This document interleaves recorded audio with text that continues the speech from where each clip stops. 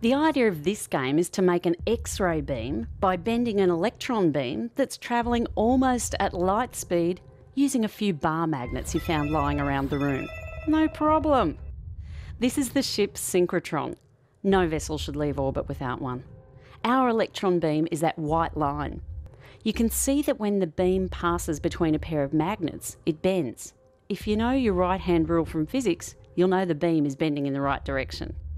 And wherever the electron beam bends, a cone of X-rays shoots out.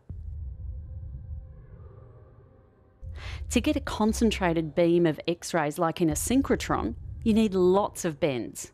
And you get that by alternating the magnet pairs, north, south, north, south. Whenever an electron moves in a wave pattern, it gives off radiation of the same wavelength that it's moving at. So these electrons should be giving off radiation with a 20 centimetre wavelength, so that would be radio waves. But because they're travelling at nearly light speed, they get compressed by over 1 million times to make much shorter wavelength X-rays. If the magnets were further apart, you'd be making longer wavelength light, like UV or visible light instead, just like they do in a real synchrotron.